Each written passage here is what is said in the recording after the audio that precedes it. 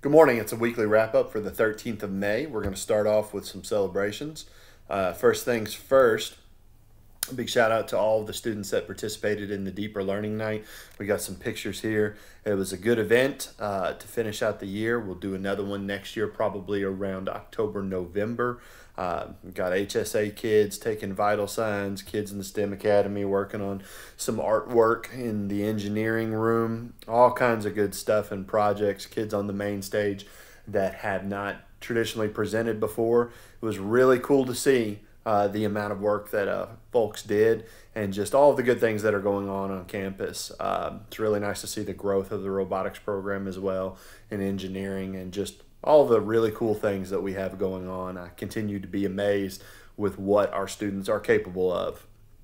Mock trial team also had a successful trial at the Deeper Learning event. I wanted to shout out to them. Our student lawyers, Danaya, Alejandra, Cheyenne, and Sabrina, got to present in front of actual lawyers and did a really good job. So good job there and way to grow that program.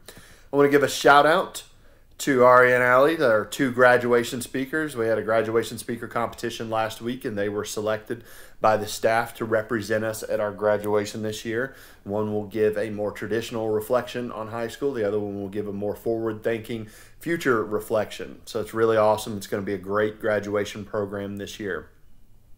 I want to give a special shout out to Selma in the 8th grade and really just the work she's done this year with the Fun with Friends and then putting together a birthday party for Miss King this past week. And I just want to celebrate the fact that in front of the whole school that, you know, Selma, you're a pretty cool kid. And that is the kind of stuff that makes a school awesome. The fact that you are so caring and that you have a heart of gold. You touched a lot of staff members. Good job, young lady. We are proud of you. Freshmen went to Chicago this past week. Got some pictures there. They went to the Shedd Aquarium all over the city of Chicago. Good trip. Dr. Tall said it was a little cold. That's okay, though. We're going to go back next year. Baseball had senior night this week. Congratulations to all of our baseball seniors. You can see our full team represented there. Good night had by all. We had a 15-0 win, which is always fun when we beat the pants off somebody. So well done there. 5th grade defense, want to give a special shout out to one of our 5th graders that is coming our way next year, Mary Jane. She's coming to us from Tully. Had an exemplary backpack defense over at Tully and mapped out clearly that she wants to be a more Mustang. Outstanding. A couple other recognitions. Martin McAdam, 8th grader, applied for and received the National Junior Honor Society Outstanding Achievement Award, getting a $500 scholarship and a certificate of recognition. The first student for Marion C Moore to receive this. Congratulations. The middle school track team has broken 9 records this season for the school, and 6 students have qualified for state. And we also had our 6th grade team win a meet for the first time in school history. Way to go, middle school track. And we had a teacher that wanted to give a special shout out to Junior Chong for stopping in the hallway to translate for one of their students. It's patient, kind, and helpful. Awesome. Good job, Junior.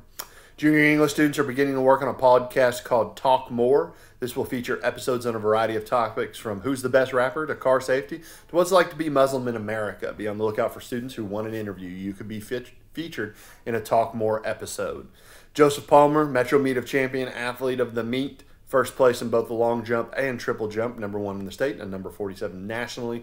Meet comprised of the top 16 athletes in the city from each of the events. Way to go, Palmer.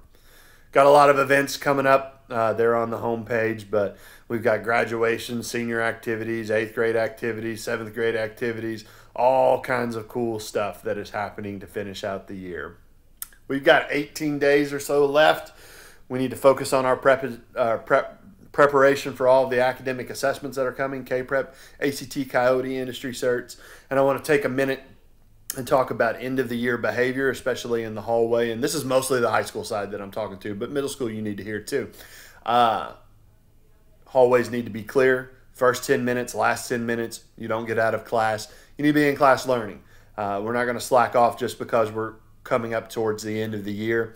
We're going to take a pretty heavy hand with the hallway moving forward. And you need to realize too that a lot of these end-of-the-year activities depend on your behavior. You know, if you can't get it done in the classroom and you're out wandering around the hallway, don't expect me to let you go do fun things like going to Cedar Point or going to Malibu Jacks or other places like that. And for the seniors, you also need to be aware that a lot of the times hinging on this can be you walking in graduation, and I would hate to have to be the one to tell you that your behavior has prevented you from that. So make sure that we have ourselves in order and we're doing what we need to do every day. Also, doors. Do not ever prop a door on this campus, and do not ever open the door for anyone on this campus, including me. They need to go through the front office or use a key. It's not your place as a student to open a door and compromise the safety of all of us. All right, social media. Follow us on Twitter at More Mustangs at Rob Falk, Instagram at More Mustangs at Principal Falk, Facebook, search for the Marion C Moore.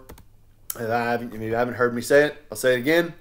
I remain proud to be the principal of our school, and I am proud of the progress that we are making. Let's have an outstanding week.